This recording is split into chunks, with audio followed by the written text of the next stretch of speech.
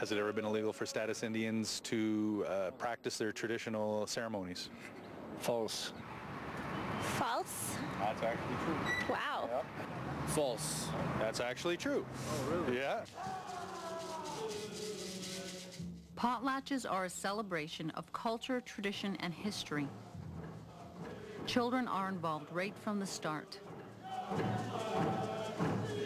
Even though they may not fully understand the specifics about potlatch, they're here to gain the spirit, and in that spirit they gain the strength of identifying who they are.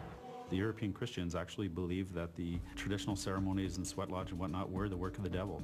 My name is Mark Francis Rummel. I teach at the University of Winnipeg Religious Studies Department. You know, the traditional ceremonies, Sundance, Sweat Lodge, Vision Quest, Shake Tent, the feasting, the giveaway, the potlatches, all the traditional ceremonies were actually outlawed in Canada. It was against the law. It was against the law to be singing, to be drumming, to be dancing, to have a giveaway. It's totally bizarre.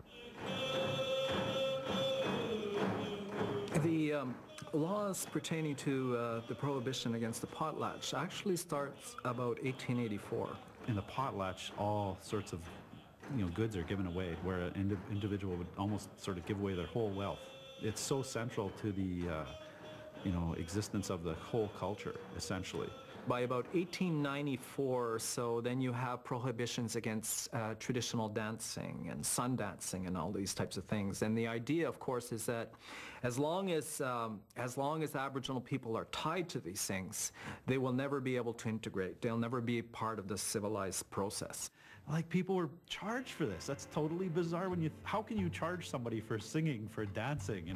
It's really weird, but it's all part of the colonial enterprise. You say you have to, if you're trying to take over, the land and the resources, you have to, eradicate the traditional ways. It was the Indian agent living on each reserve who enforced the rules. Aboriginal people even needed a pass signed by the agent before they could leave their community. Do you know what an Indian agent is? I have no clue what that is. He was the one that made sure that the Indian Act was enforced. So they are becoming the law unto themselves, little almost dictatorships. Has it ever been illegal for status Indians to possess alcohol? False. Carrying, selling, any offenses concerning liquor, you weren't supposed to be around liquor at all, But yeah, you could get, 6 months imprisonment, for liquor offenses. And it could be, harsh, hard labor. Has it ever been illegal for a registered status Indian to be in a pool hall in Canada? False. That's actually true. It's true. Yeah. Even being in a pool hall where there's no liquor, that could be a 6-month offense, First Nations veterans are proud of their wartime contributions. But when they returned to Canada, they were faced with mixed emotions.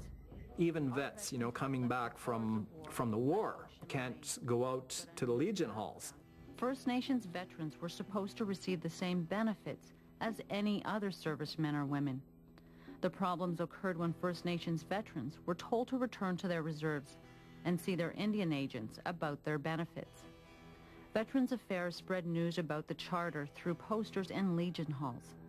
But the Liquor Prohibitions Act prevented First Nations veterans from entering legions. So they had no way to find out what their rights were. Did Aboriginal veterans get the same benefits as other veterans after World War II?